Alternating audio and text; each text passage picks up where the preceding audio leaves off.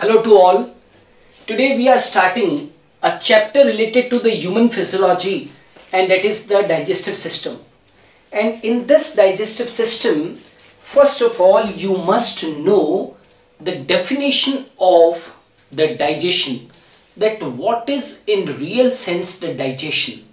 So the digestion is a process by which the complex form of the food is converted into simple form so that it can easily be absorbed. Fine.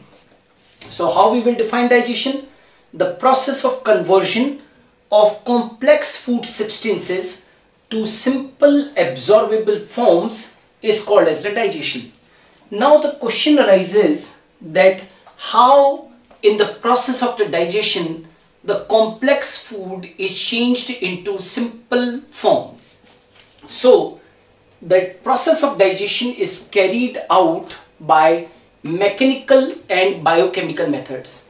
There are certain mechanical means as well as there are certain biochemical means found in our body which is responsible for this digestion. Okay? Now you must know that in digestive system what we have to study.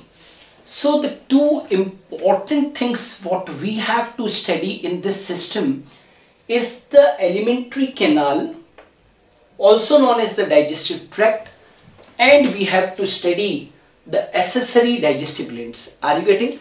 I can say that digestive system is equal to alimentary canal plus the accessory digestive glands. Okay.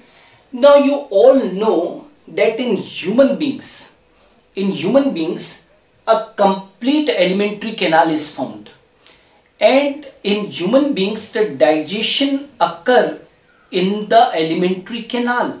The digestion occur in the alimentary canal. Fine.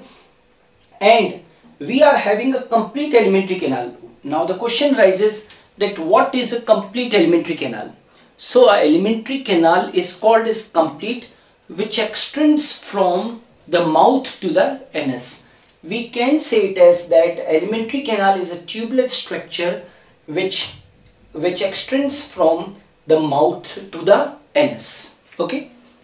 Now two things more to be studied here, that what is the length of the alimentary canal.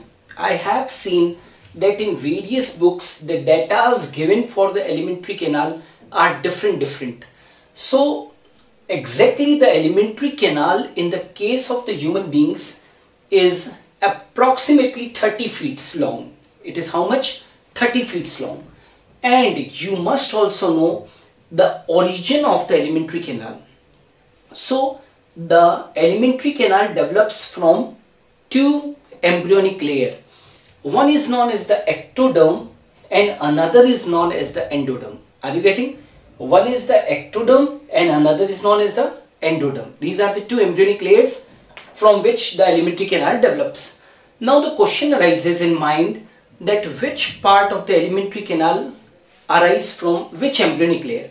So remember this thing, that from mouth up to hard palate, the part of the alimentary canal from mouth up to hard palate develops from the ectoderm, and the part of the alimentary canal right from the soft palate up to the rectum.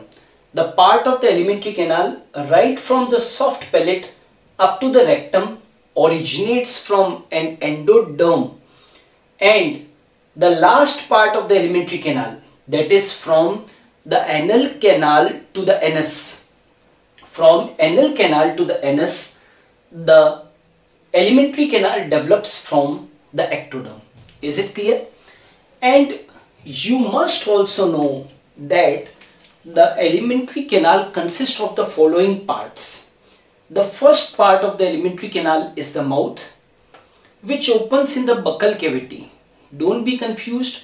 Buccal cavity is also called as the oral cavity. Fine. So what I want to say, mouth opens into buccal cavity and the buccal cavity opens into the pharynx region, which is found in the throat region, and the pharynx opens into a tubular structure known as the esophagus, and the esophagus opens into another sac-like structure called as the stomach, and the stomach opens into the intestine. Fine. Now the intestine is actually divided into two portions. One is known as the small intestine, another is known as the large intestine. Okay. Now the small intestine consists of three parts. One is known as the duodenum, the second part is known as the jejunum, and the third part is known as the ileum. Are you getting? The small intestine consists of three parts: duodenum, jejunum, and ileum. And the large intestine also consists of three parts: cecum, colon, and rectum. Cecum, colon, and rectum. And rectum ultimately opens out through the anus. So we can say it as that the alimentary canal consists of mouth, buccal cavity, pharynx, esophagus, stomach, small intestine, large intestine, which ultimately its rectum parts opens into the anus. Is it clear? So these are the parts of the alimentary canal. And now we must also study in this digestive system the accessory digestive glands. Without studying these digestive glands, our digestive system remains incomplete. Okay, so there are three types of the digestive glands.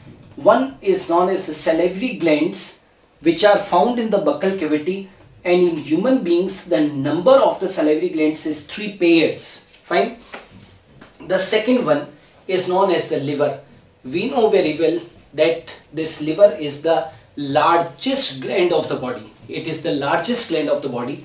And the third one is known as the pancreas, which is called as the second largest gland of the body. It is also treated as the mixed gland. Fine. So these are the accessory digestive glands, right? So in today's video we have just discussed that the digestive system is composed of the two things: alimentary canal and the accessory digestive glands. All these parts, the various parts of the alimentary canal, the three types of the digestive glands, we will be studying in detail in the coming days by my videos. So keep watching, and at the last of the video I have also given the screenshot of this video so you can maintain your notes. Thanks a lot for watching me.